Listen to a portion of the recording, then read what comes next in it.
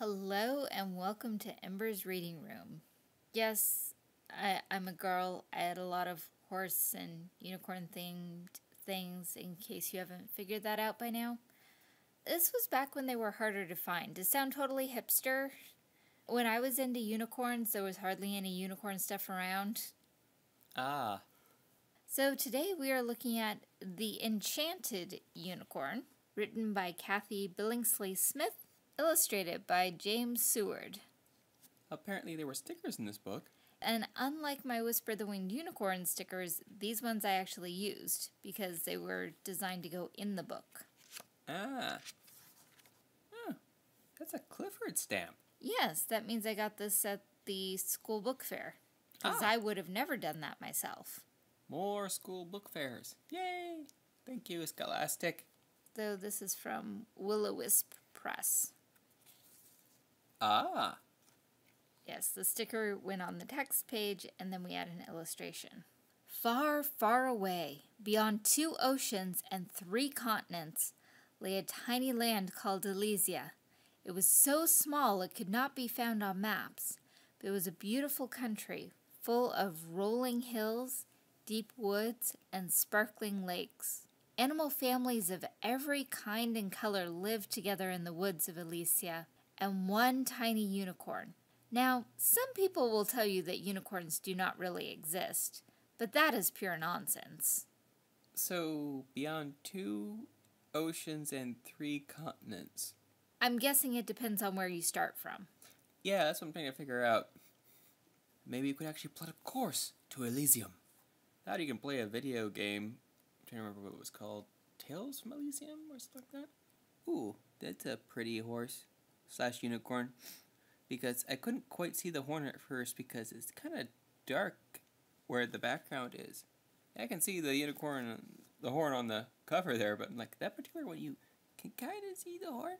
And I guess where it's standing is supposed to match somewhere over on this page, which is really nice. Lots of flowers, trees. It's a nice landscape piece. They even have the nice depth effects by making things further off a little fuzzier and kind of a lighter gray color, desaturated compared to the foreground, which is heavily saturated. Because look at all those wildflowers.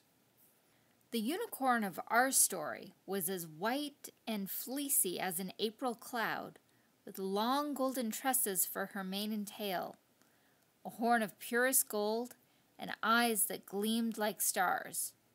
Her name, in fact, was Starlight. Starlight had no family of her own, and was often lonely.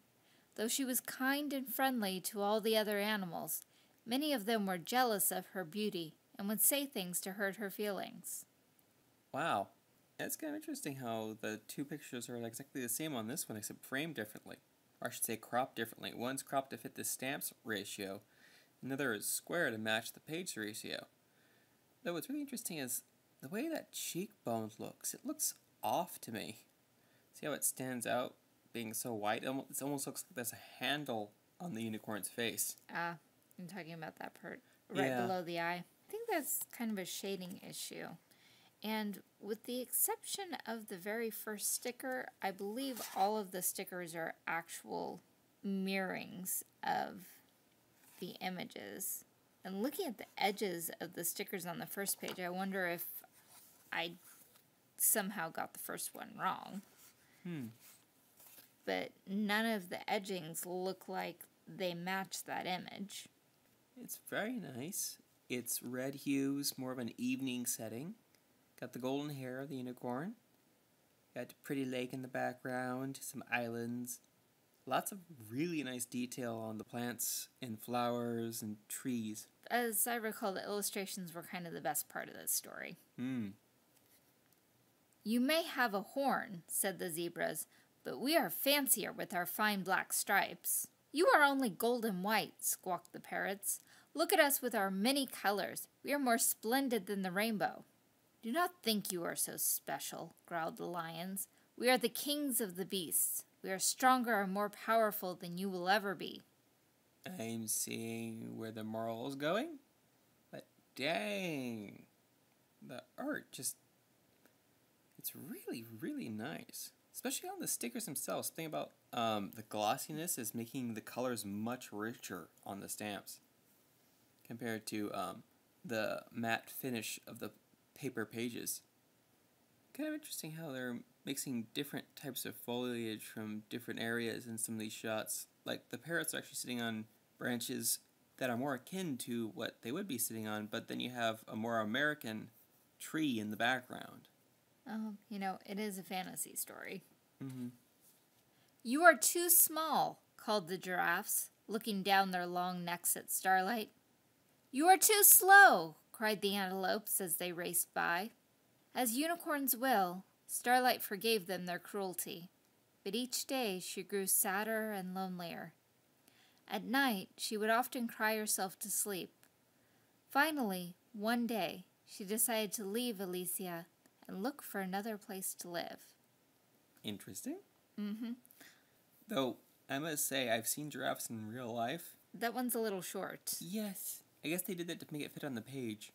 But also, giraffes are huge. Looking at the size comparison, this is like a baby one, like 4 weeks old. Yeah, because I knew they were big, but I didn't know how big until I went to a zoo and saw one in person and went, whoa. So yeah, Starlight is nothing but nice, and the animals are all jerks, so she decides to leave. Also, once again, look at the detail on the grass and flowers. Oh my god. Incredibly detailed. That must have taken forever. That, or they're one of the artists who can do something like this really quickly. Like, oh, yeah, this one took me a couple hours. Couple hours? And you're just like, seriously? Travel west through the deep forest for 2 days until you come to the great meadow, advised the wise owl. You will be happier there. So apparently not everyone's a jerk. Starlight walked until her legs ached. The overhanging branches pulled at her mane. Thistle and bramble scratched her tiny legs. Perhaps it was just the rustling of leaves, but a voice seemed to say, "Don't leave, Elysia. Stay. We need you." Also, I just remembered, she's supposed to be a tiny unicorn, so that giraffe was even smaller than we thought. Interesting. Well, how tiny is a tiny unicorn? If she's the only unicorn on the island, how do you have anything to compare her to? Starlight stumbled along, exhausted. Just when she was ready to give up and turn back, the darkness of the forest turned to sunshine, and she found herself in a beautiful meadow carpeted with flowers. And there, dancing and prancing among the flowers, were a dozen other unicorns, all gold and white like Starlight. She could hardly believe her eyes. Yeah, look at those unicorns in the background. I count 3 right now in this current shot. 4, of course, counting Starlight. Well, you said in the background, so. Ooh, those are some nice mountains. Once again, all the detail in the grass area. It's almost like they spent a lot of time down there compared to the other areas now that I really look at the trees and stuff in the background. But that's all background, and like you said, the depth by having things being fuzzier and less saturated.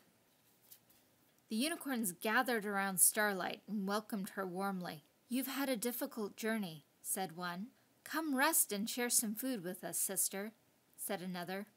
For the first time in her life, Starlight felt a sense of belonging. Each day brought new friendships and new pleasures. Starlight had never known such happiness. "Surely I will live here among my friends forever," she thought. Okay, if this is like near the end, it's like, so go be with your own kind? We're just a smidge over halfway, if you look at the binding, because on the previous page, there was the staple. Yeah, so if it wraps up around this area, which by that last line I don't think it will be, it would have been like, yeah, go find your own kind. And just that detail the artist puts into the grass and flowers, it's just, it keeps all the tiny little things. Jeez, I wonder how big the actual print or canvas, wherever this was originally made with, is. But try as she might, Starlight could not forget Elysia and the animals who lived there. One evening, as she stood beneath the stars, Starlight thought to herself, "Oh, how I wish that everyone in Elysia could live together as happily and as peacefully as we do here." So you want the miracle? Ooh, I like the stars. Though, Like, it almost feels like there's too many sparkly ones. But I get what the artist was going for. You'll understand better when I turn the page. Why does the artist put so much detail into the grass? It's amazing. It looks great. I mean, I would have been fine with having most of these as posters on my wall. They're more detailed than most of the Unicorn and Pegasi posters I had on my walls as a kid. I mean, there's even trees and grass on the hill in the background. It's not meant to be that detailed, but just look at that. Yeah, you know it's there. And, the night shading, so you have darker shades on the grass and shadows and darker coloring for starlight. This is something I haven't mentioned before, but the detail in the mane is almost the same as the detail in the grass. Highly detailed. She tossed her mane from side to side and lowered her golden horn until it touched the earth. As she raised her head, the dark sky seemed to open up and stardust sprinkled down upon her. For a moment, starlight shimmered like the very stars.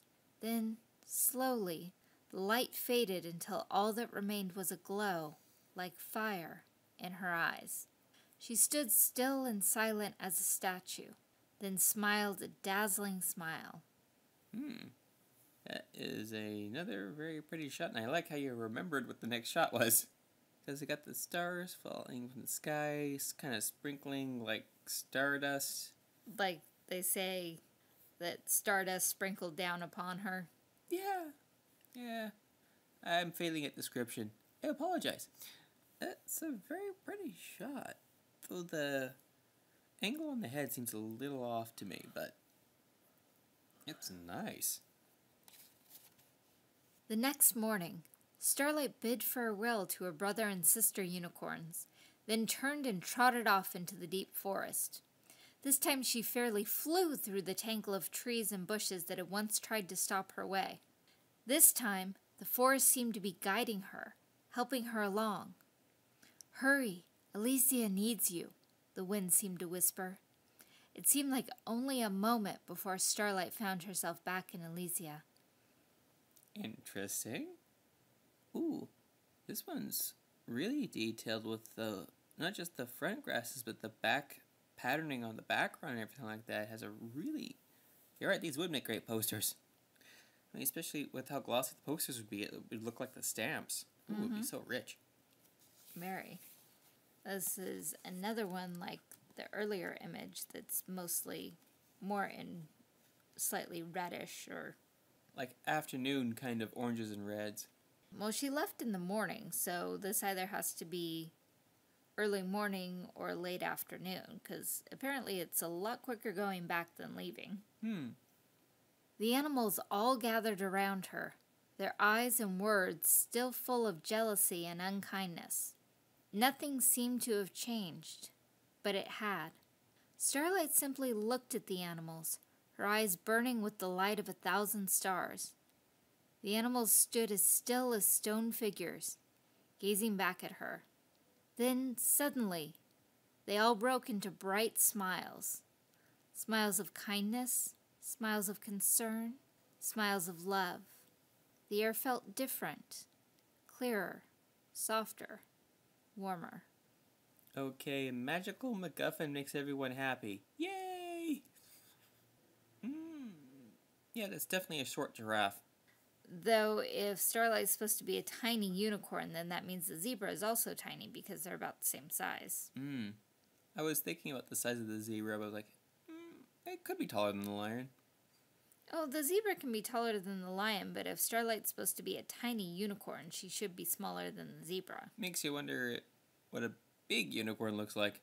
Oh, for all we know, all the animals are tiny on Elysia. Because the place is so small you can't find it on a map. The artist likes to shade the faces kind of weird unless it's something on the page there on a lion. No, that's the way it's... Other than some marks on the lion's face, very well done. I like the hair on the elbows in the front. The mane looks wild. It looks like the artist used the same paintbrush on both those thin grasses here, the dark green ones, and the mane. About the same thickness and very similar style. And Starlight's still covered in starlight, so yes, magic. And now, for the second time in her life, Starlight knew that she belonged. Ah, I don't belong, so I'm gonna become magical, come back and forcibly change everyone's mind. What was that spell in My Little Pony? Oh, look, more stickers. That pretty much matched the stickers in the front of the book. Mm-hmm. Well, that were in the front of the book. Because it was 24 collector stickers. But each one... Yeah, except some of them match the animals in the frame compared to the unicorn. Oh, actually, this particular shot right here. You mean the second to last page, exactly like it looks in the sticker? Ah! That's in the book? That sticker I actually hadn't looked at. Because I was just thinking, was there a sticker on that page? There was a sticker on all the pages.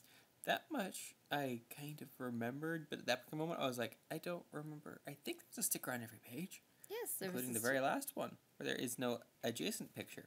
Right, but if you look, it's the picture split in half. So the first picture has the animals, and the other one has Starlight. Both from the same image. I see, yeah. Yeah, so... What did you think? I had trouble with this one even at the time.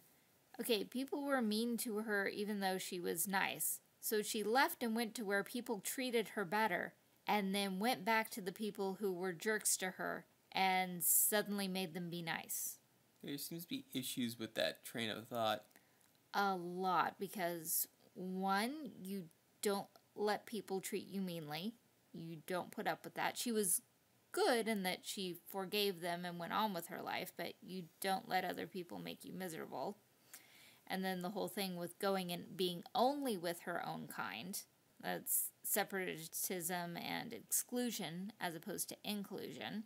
And then just randomly going back and suddenly everything's better just because she's looking at them.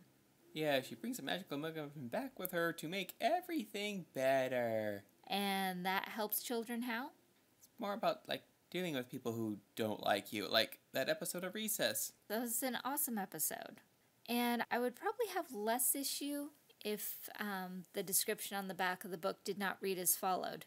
Starlight, the enchanted unicorn of our book, has a lesson to teach every reader about being different and about belonging. No, there wasn't a lesson about that. There definitely wasn't a lesson about that. It's go be with your own kind and make everyone like you. How many children's show villain witch/wizard characters end up casting spells at their high school to get other people to like them and make them be popular? It never works out in the end. No, but apparently here it works out in the end. It should have been more that she learned something and then came back and taught it to the other animals, and they learned to go, oh, we really shouldn't be that mean to you. We're sorry that we're jerks. And we don't know if the other animals were jerks to each other or if they all ganged up on Starlight. I know the art was very pretty, though. No, the art is gorgeous. I think that's one of the main reasons I kept this, because the art is gorgeous. Because I have, in the past, thinned out my books. I have very clear memories of a whole set of Lady and the Tramp books that I no longer have. That were basically post-movie books with the puppies. You know, back before they made the direct-to-video sequel? Ah. So, this was The Enchanted Unicorn, written by Kathie Billingslea Smith, illustrated by James Seward. Thank you for listening. If you would like to track down a copy of this and look at the pretty pictures, check below and hopefully we'll have a link for you. This is relatively new in the scheme of things, but books do go out of print. Something I just can't understand. It's a book. Why should it stop existing? It's called being expensive to print it. Though nowadays we have this wonderful thing called digital books, which doesn't really cost much. I don't know server-wise how they're stored, but I'm pretty sure them being digital makes it a whole lot easier to keep them in print, as it were. Well, the digital copies don't take up quite as much space because you would just need one master file and then assign unique passkeys to keep track of inventory, and you don't have the physical printing costs of paper and ink. You just have the cost, the author, the illustrator, the storage, and any cost associated with distribution. And just licensing overall. Who pays for what, where, who has the rights to sell it. Yep, Pretty much. So, if you haven't been around before, I've done a lot of these, like over 70, and yes, they're all children's books, and a lot of them are animals, and a lot of them are unicorns, but there is still a decent variety. There's little golden books, serendipity books, licensed books, very long playlist of 2-minute stories that aren't 2 minutes. Yeah, that was a fun one. Mm-hmm. Kind of missed that. Oh, and one last plug, as I usually put the two together, but Ebates, if you just feel like shopping. There's a link for that too. Amazon and Ebates are not sponsors of or in any way affiliated with Ember's Reading Room or any content of the Lux Analysis channel. Thanks again for listening.